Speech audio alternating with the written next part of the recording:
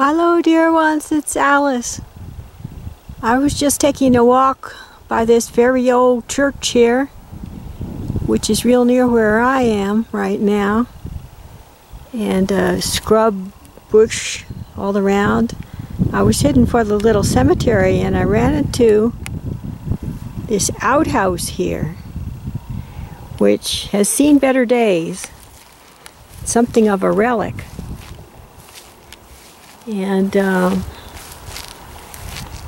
was always interested in exploring these kinds of structures because in my grandfather's time, that was what was used out in the country, these outhouses. So I'm going to look inside here.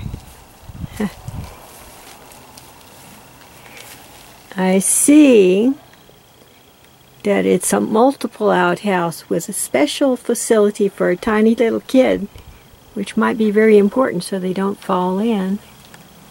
And up on the roof, I see it needs a little work up here. Definitely needs a little work. Quite an interesting structure. Guess it's an old frontier structure. And right now I'm heading over to the tiny cemetery over here.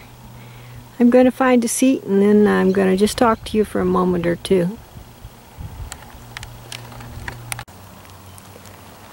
Oh my gosh. Look what I found here. Some kind of snake. It's not very big. See there? Not very big. Heading towards the cemetery.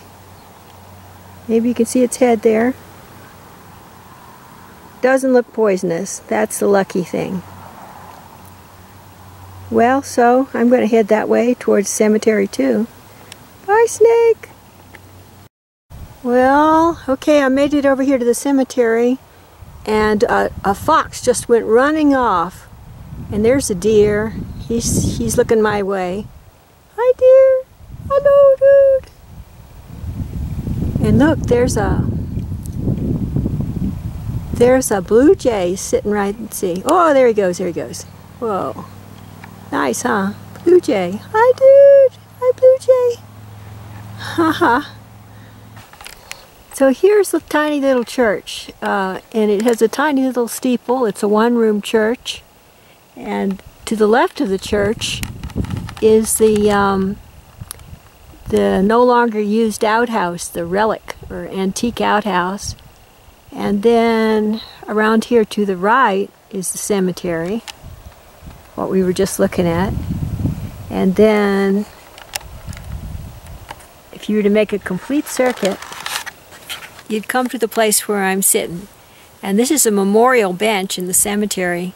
It looks like a husband and wife. It looks like the wife died in 2003 and her husband passed away 9 years earlier. And then the family must have built this wonderful stone bench for sitting on and observing the beauty of nature here and thinking about our loved ones who are on a different plane from us right now, continuing their lessons.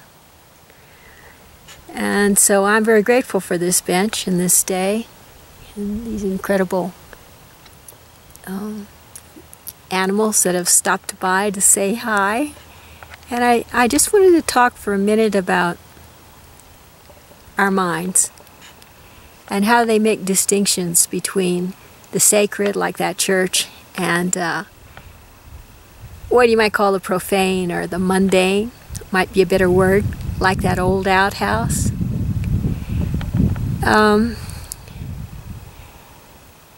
It's too bad that we judge things like that and as sacred or as not sacred, because all those things are a part of our lives. And in our personalities, because of the many incarnations that we've had in a difficult dimension, a third dimension, we have sacred and we have profane, and there's no getting around it right now. And the critic in our mind can do quite a number on us because of the profane part. It can say, okay, You, your heart, your soul, are that outhouse. You are in terrible repair, and you are useless, and you are worthless, and you are bad and evil and cruel, and it can say all kinds of things. But are these things true? No, they're not true. In a way, that outhouse is beautiful. It's an antique of the old frontier days. And it expresses the love of some man who had a family for his children and his care for them, his concern for them, for their safety and for their comfort, and for his wife. And it's just as valuable as that church, you know? So I say, why not be kind to myself? I'm not perfect. So what? And you may feel you're not perfect, but I bet you're more perfect than you think you are. So, perfectly beautiful souls, I wish you a perfectly beautiful day in God's light and love and grace. Talk to you later. Wow, the sun's going down. Wow. Well, here's one last shot. I was just getting ready to leave the cemetery, and I saw a partial rainbow off in the distance. See there? It almost looks like an angel's breath or an angel's presence here. Beautiful.